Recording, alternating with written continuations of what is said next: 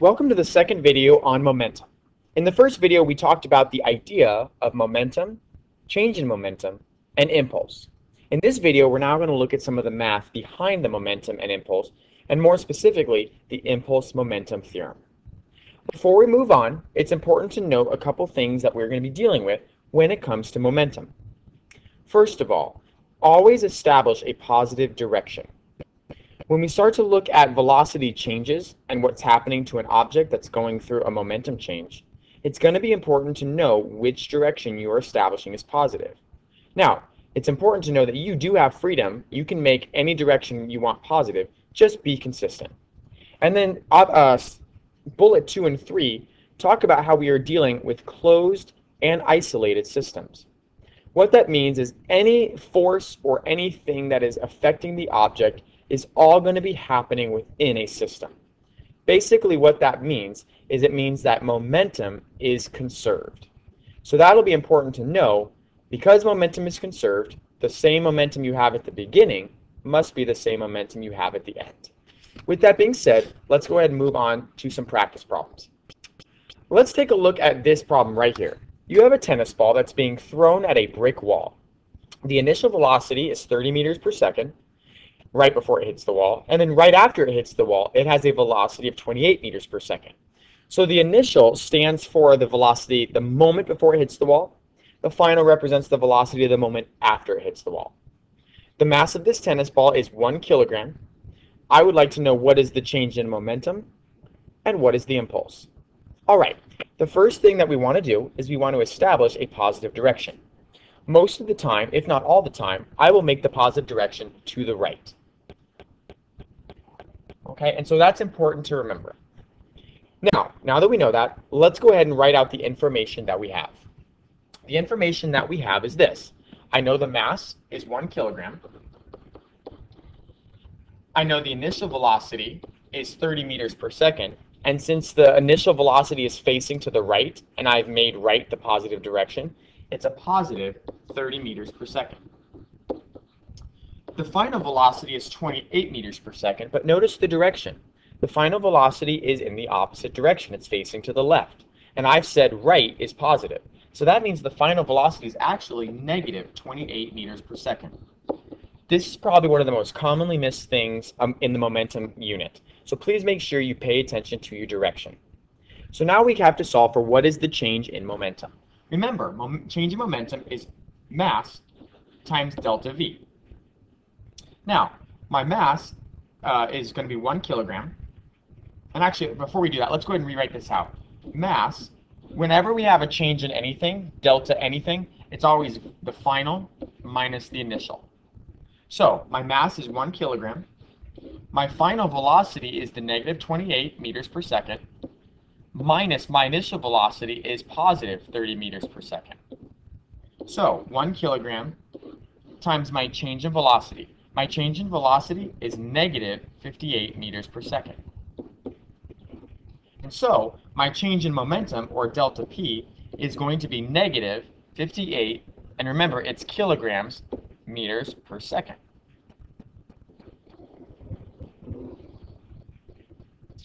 All right, the second question says, what is the impulse? Now, this is kind of a trick question because if you remember, the impulse-momentum theorem stated this. Impulse, which is force times delta T, is equal to m times delta V. Well, we already solved for this, and since they're equal to each other, impulse is always equal to the change in momentum. So if my change in momentum is the negative 58, my impulse is also going to be negative 58. Now, the only thing is to be aware of is this. Look at the units of what impulse would be. Force is in the units of newtons. Time is in the units of seconds. So impulse actually has the units of Newton seconds. Now, a lot of times right here, students get really confused on something that's not meant to be confusing. They look at this and they say, wait, if they're equal to each other, why do they have different units? They really don't have different units. If you think about it, what is a newton? Do you remember? A newton is a kilogram meter per second squared. if you take that and multiply it by a second, which is your time, this second goes away and you're reduced to only 1 second being in the denominator. And look at that, you're left in units of kilogram meter per second. So it really is the same thing. I guess it's just a convention thing. Physicists have always used the units of kilogram meter per second when they're talking about momentum, and they've always used the units of Newton seconds when they're talking about impulse. But I do want you to see they really truly are the same unit. But make sure from here on out, whether it's a worksheet, a quiz, or a test, please use the units of kilogram meter per second if you're talking about momentum, and use the units of Newton seconds if you're talking about impulse. All right, now there's a second question I'd like to ask here. What is the average force acting on the ball if it is in contact with the wall for 2.3 times 10 to the negative third seconds? So that's not a lot of time. So it's asking for what is the average force, which is F, if it's in contact with the wall for 2.3 times 10 to the negative third seconds. So that's our time, or our change in time. So think about it. We know what the impulse is. Our impulse is negative 58 Newton seconds. That's equal to force times delta t, which our delta t is 2.3 times 10 to the negative third seconds. If we divide both sides by 2.3 times 10 to the negative third,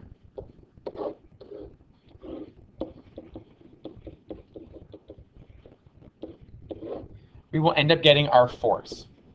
And if we do that, our force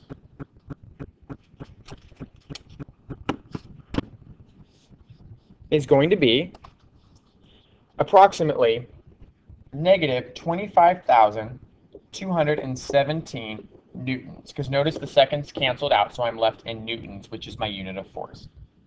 Now that's a lot of force. Luckily, that's not acting on the ball for a long period of time. But that is a lot of force that's acting on the ball. Now, a lot of times, students will not understand why the negative is there. The negative needs to be there in the answer. That's important. If we go back to the positive direction that I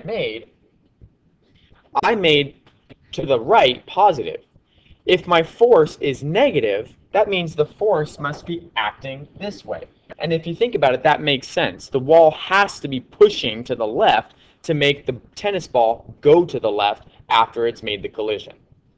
So the key thing I want you to see from this slide is not only the math, but the sign is very important. All right, we're going to look at some more problems here in just a moment. But before we do that, I do want to talk about impulse, because impulse is really, really, really important. Remember, impulse is just force times time. Now, force and time have an inverse relationship with each other. In other words, if your force is small, your time is big. And if your force is big, your time is small. So I want you to think about an example. Okay, let's say you were doing a water balloon toss. Okay, and this guy up here, he's really in the zone. Okay, he's getting really into it. Now, when you do a water balloon toss, how do you catch the water balloon? Do you usually just catch it with your hands stationary? No, that's going to pop the balloon. Okay, what you want to do is you want to actually catch the balloon kind of while absorbing the balloon a little bit. You go down with the balloon and you catch the balloon by expanding the time out. When you fall with the balloon as you're catching it, basically what you're doing is you're expanding the time that the balloon is in contact with your hands. And so when you have a lot of time, that means the force that's going to act on the balloon is going to be very small. But on the flip side of that, if the amount of time that you're using to catch the balloon is very small, meaning you're just trying to catch it and not going with it, well, then that means your force is going to be very big, and that's actually what pops the balloon. So impulse and your relationship between force and time is actually very applicable to a lot of life things. If you remember the baseball example in the previous video, we talked about how they pad the baseball field with padding. And it might not seem like a lot, but that padding actually increases the time, allowing you to have less force acting on your body. Now, let's look at an example. Okay? Let's say it takes an impulse of 500 Newton seconds to stop an object. Okay? List 5 ways that this could be accomplished. Okay, so our impulse, which is J, is 500 Newton seconds.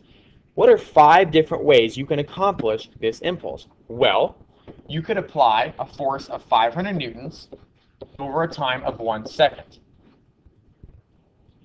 You could apply a force of 250 newtons over a time of 2 seconds. You could apply a force of 5 newtons over a time of 100 seconds. You could apply a force of 100 newtons over 5 seconds. Or you could apply a force of, let's say, 50 newtons over a time of 10 seconds. Obviously, that is not an exhaustive list. You can do several other examples, but you get the idea. Impulse is just a product of force over time. The higher the amount of time, the less force that actually needs to be acting on an object.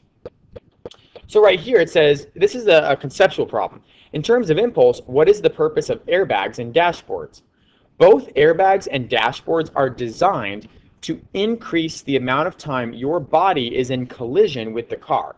Now, you may be thinking, okay, airbags, I get that, but dashboards, really? Yeah, dashboards are actually made with a very compressible plastic when you're in a crash. Okay, a polymer or some sort of material that's designed to compress.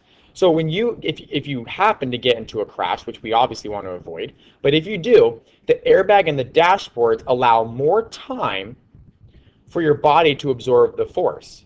So because there's more time, less force is actually acting on your body. Okay, let's look at some examples here of this impulse momentum theorem. All right, this one right here. A soccer player kicks a 0.1 kilogram ball that is initially at rest so that it moves with a velocity of 20 meters per second. What is the impulse the player imparts to the ball? If the player's foot was in contact with the ball for 0.01 seconds, what was the force exerted by the player's foot on the ball? Okay, so a soccer player kicks a 0.1 kilogram ball. So let's go ahead and write that down. Mass is equal to 0.1 kilograms. It's initially at rest, so its initial velocity is 0. Afterwards, the ball is moving with a velocity of 20 meters per second. What is the impulse that the player imparts on the ball? Now you may be thinking to yourself, wait, how can I possibly calculate impulse if I'm not given force or time? Well, remember, impulse is the same thing as mass times delta v. So simply by taking mass times delta v, you are actually calculating impulse as well. They're one and the same thing. So let's do that. Let's do mass, which is 0.1 kilograms, times my change in velocity. My final velocity is 20 meters per second, and my initial velocity is 0. Notice that I didn't really make a huge deal about establishing a positive direction in this one because I kind of did it in my head. I figured if the initial velocity is 0, I'm just going to make the final velocity the positive direction. All right, so if we do that, we end up getting 0.1 times 20, and therefore my change in momentum is equal to 2 kilograms meters per second. And change in momentum is the same thing as impulse. So when the question says, what is the player's impulse? What is the impulse the player imparts on the ball? The answer is also 2. However, since it's asking for impulse, I'm going to put the units of Newton seconds. Remember, it's the exact same unit, but we want to make sure that we are consistent. If you're solving for impulse, put Newton seconds. Okay, let's look at another example. And I need to extend the page here so it actually can fit on there. There we go. Okay, a driver accelerates a 240 kilogram snowmobile, which results in a force being exerted that speeds up the snowmobile from 6 meters per second to 28 meters per second over a time interval of 60 seconds. What is the snowmobile's change in momentum? What is the impulse on the snowmobile? What is the magnitude of the average force that is exerted on the snowmobile during this time?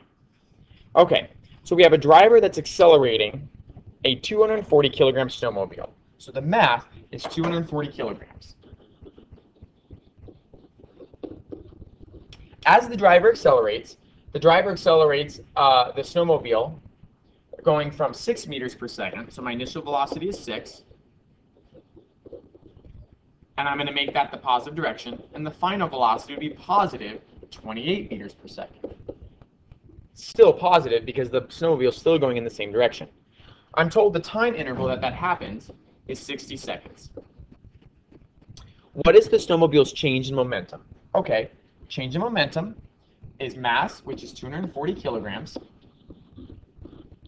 times delta V. Delta V is V final, which is 28, minus V initial, which is 6.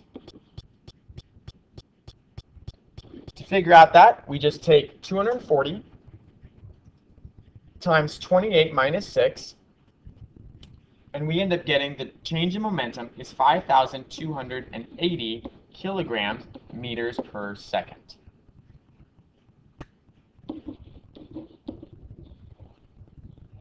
All right, the second question says, what is the impulse? Remember, impulse is equal to change in momentum. So my impulse is also 5,280, but I'm going to put the unit of Newton seconds. Why? Because we're solving for impulse. What is the magnitude of the average force acting on the snowmobile that's exerted during this time? So remember, our force is going to come from our impulse. Impulse is equal to force times change in time. I know the impulse is 5,280 Newton seconds. That's equal to the force, which is what we're going to solve for, times delta t, which is the 60 seconds. And therefore, my force is going to equal 88 newtons. So the average force that was exerted on the snowmobile during acceleration was 88 newtons. Now, I just remembered that I did not finish the problem previously, so I'm sorry about that. So let's go back. If we remember the soccer player problem, we figured out that the impulse acting on the soccer ball was 2 Newton seconds. And then the question said if the player's foot was in contact with the ball for 0.01 seconds, what was the force exerted? So same thing here. My impulse is equal to force times delta t. That's impulse. We solved for the impulse. It was 2 Newton seconds. And so that's going to be equal to force, which is what we're solving for, times the change in time, which is 0.01 seconds. And so force is going to end up being 200 newtons.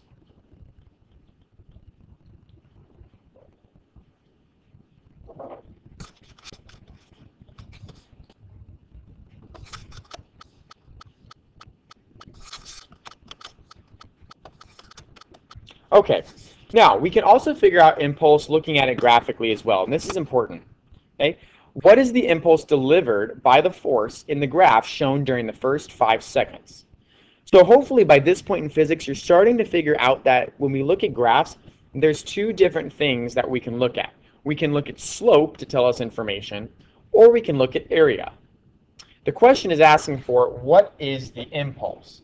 And remember, impulse is force times delta t, or in other words, it's going to have the units of Newton seconds.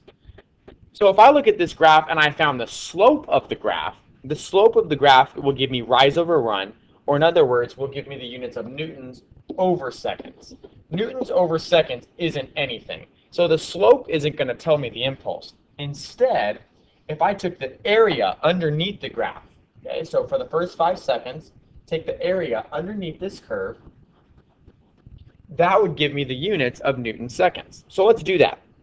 If you know the area of a trapezoid, you can certainly use that. But in case we don't, let's just split this shape up into 2 simpler shapes. Let's put a line right here down to 4 seconds.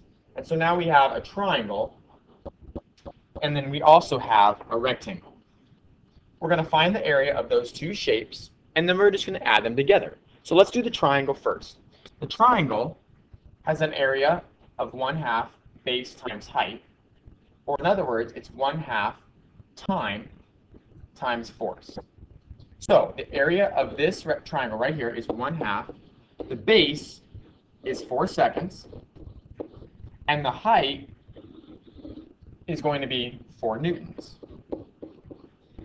If we look at that, 4 times 4 is 16, divided by 2, that's going to give me 8 Newton seconds. Now that's just for the first part. We need to also take the area for the rectangle. The area for the rectangle is a lot easier. Area for here is just going to be base times height, or in other words, time times force. So the area for this rectangle right here is the base, which from here to here is only 1 second, times the height, and the height of that rectangle is 4 newtons. So the impulse for that portion of time is 4 Newton seconds. and then we just add them together, and we end up getting the total impulse acting on the object during that time is 12 Newton seconds.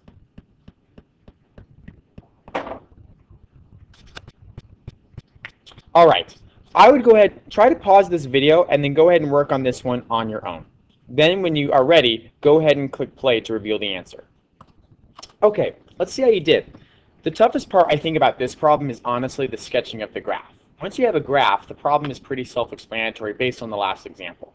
So we see that an object is initially at rest and it's experiencing a force on it such that the force is 15 newtons larger every second.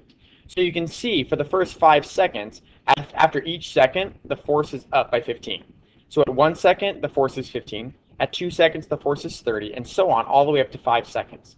Now at 5 seconds, the force stops increasing and remains constant for 2 seconds. So you can see that it's a flat line at 75, continuing that constant 75 newtons for the last 2 seconds. Once you have the graph sketched, now you can answer problem 2 and 3. Number 2 asks, what is the impulse acting on the object during the entire time interval? From the last slide that we saw, we can see that we can calculate impulse simply by taking the area under the curve.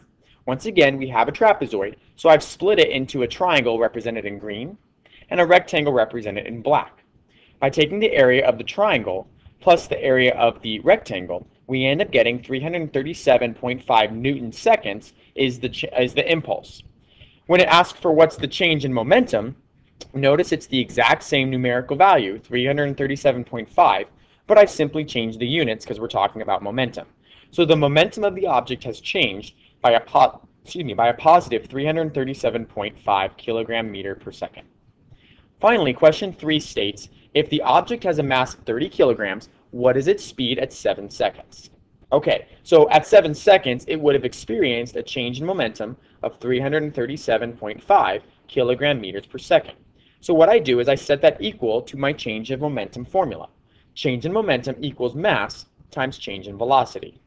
If I know my change in momentum is 337.5 and my mass is 30, my delta V is going to be my final velocity since I started at 0.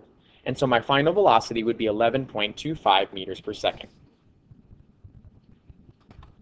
This concludes the second video on the math of change in momentum and impulse.